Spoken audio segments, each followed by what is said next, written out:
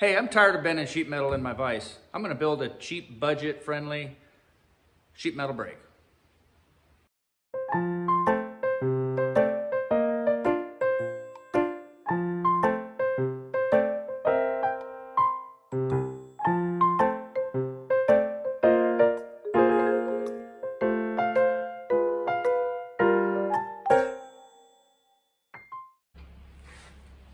So that'll be a 36-inch bender. I'm building it this way right here where I can mount it to this welding table, but also later I can take it off and actually put it on a base when I get to that point. This table's so heavy it'd be really good to fold metal on. It's not going to move that table, as opposed to a base. If you get that heavy metal with just a base platform for this, it might try to pivot and rock around and slide around. So I'm building it this way for now, for that reason. I need to grind out of here, out of this corner, and out of a corner of this here. But to get this to pivot exactly in the center so that it doesn't have a big gap when it folds up, you need to come in and split this in quarters, so that your base plate and your hinge plate pivot. Basically, you're splitting the two of them 50-50. Half of that 50-50. So you're basically just quartering this. So this plate gets a quarter, and then this plate gets a quarter. That way when it hinges, it'll hinge perfectly in the center. So I'll use this. Unfortunately, on this plate here, it's gonna have, this hinge pin is gonna have to stick up halfway, which is unfortunate, but that's about the only way, other than getting it clear outside your plate. And this is what I'm gonna use for my base. So that's what we have to work with.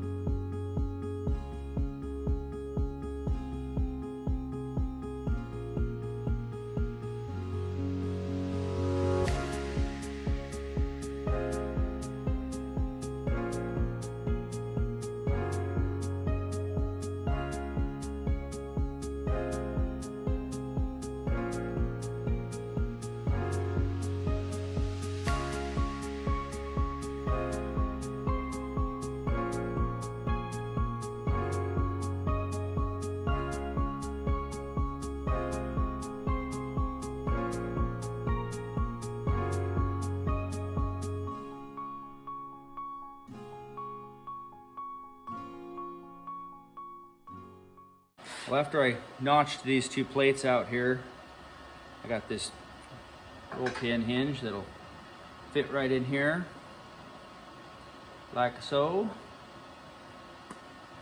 And I can weld this end to the base and this end to the hinge, or to the bending part, on both sides.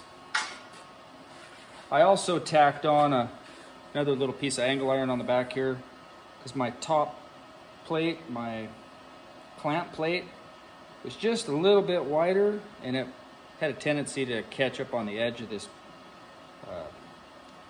C-channel. So it gave me a little bigger deck.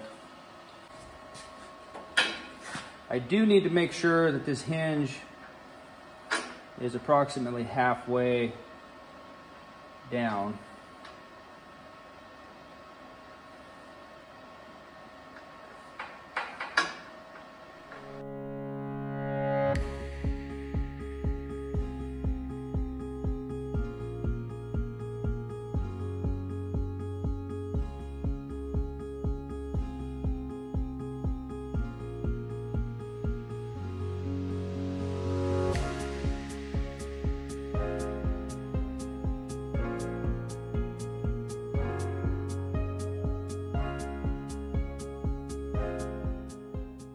Still have to do more welding on back sides of these, but this is the edge that's going to be bending, come up here and you go just a little over half there.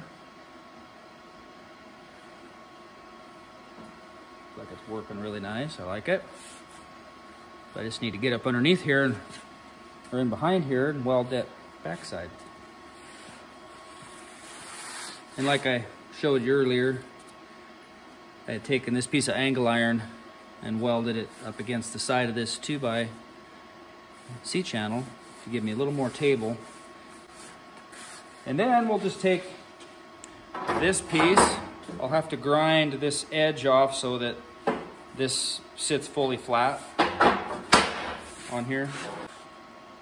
As you can see, it doesn't sit flat, so I'll have to cut a little angle off of there, or grind that flat like that so that it sits down there. So I got a nice sharp edge here for that metal to bend over, otherwise it would be kind of rounded.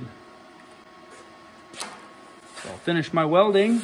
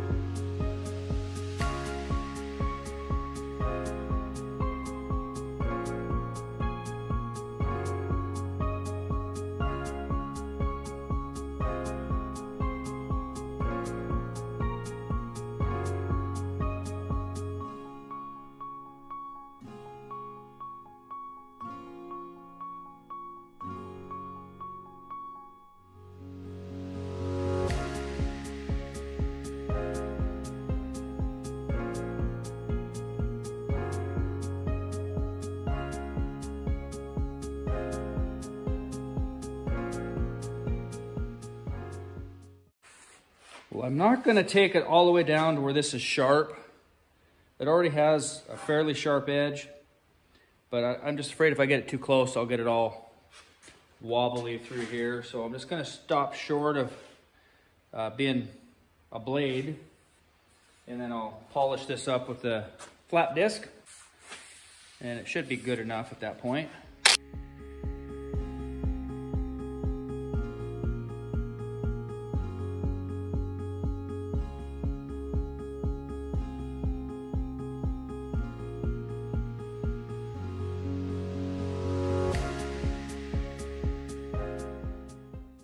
I already drilled holes in here.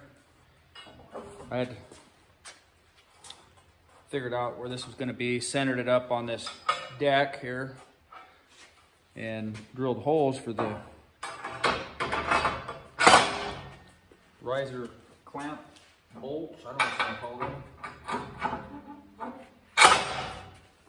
For those bolts there, so we'll figure out exactly where this clamp needs to be.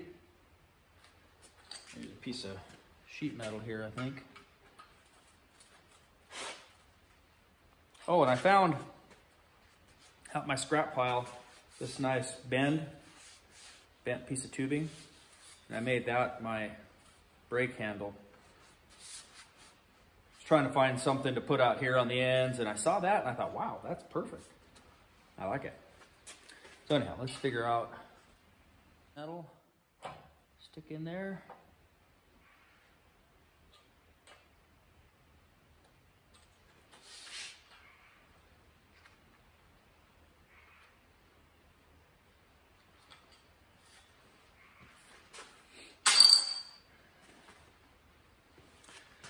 Now I'll just tack it in place on both of these,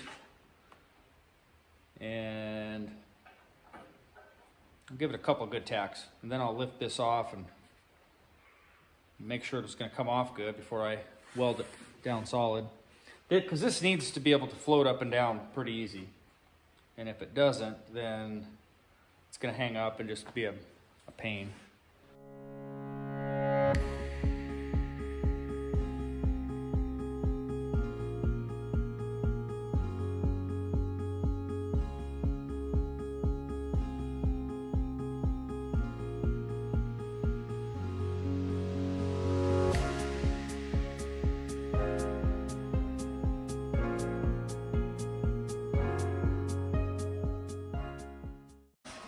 spacers on here, I'm just going to use a nut, an oversized nut. And that'll give me a flat surface to have the washer and nut running on here. I do want to put I'll have a spring underneath here, lifting that plate when I back that nut off, so the plate will come up and release the sheet metal. And this will just help everything, help the nut and the washer on the upper side run smooth.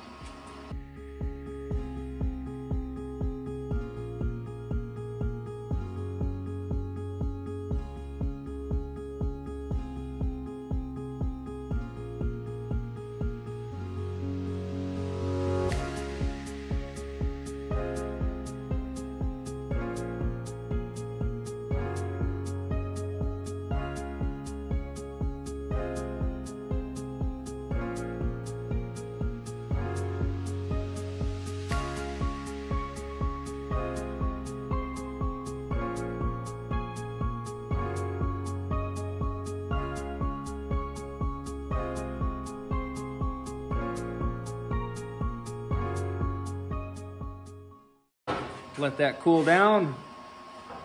And now we're at the point where I can assemble it. I do need to make a wing nut for the top, but I'll get this put together. Gotta dig out a spring to put underneath here. I'll let this cool down and we'll go from there.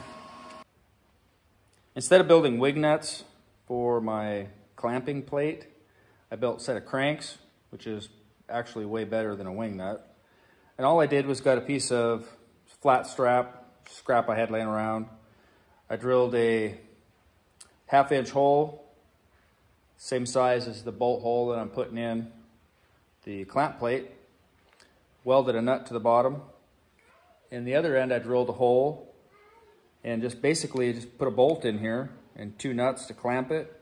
And I took the head and just ground it around so it's nothing to catch on, so when you're cranking, you won't catch on anything. And this was just a wire loom sleeve, an uncut piece. You could use anything, a piece of pipe, copper tubing or something.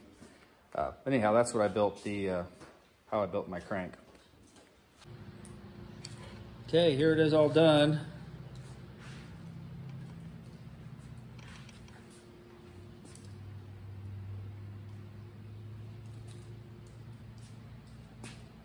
Put cranks on the ends. Springs in here to lift that plate. Show you how it works.